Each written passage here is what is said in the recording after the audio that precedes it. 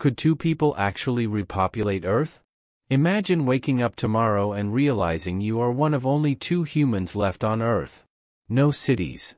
No voices. No internet. Just silence, and one other person.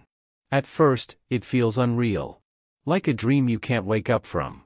You walk through empty streets, grocery stores frozen in time, phones still buzzing with notifications that will never be answered. Every sign of life feels like a ghost. And then the question hits you. Not softly. Not politely. Is humanity over? Most people assume the answer is obvious. 2 people can have children, right? Children grow up, have more children, and eventually, the planet fills up again. But reality is far more complicated. And far more fragile. Let's slow this down and really think it through. At the beginning, survival would feel manageable.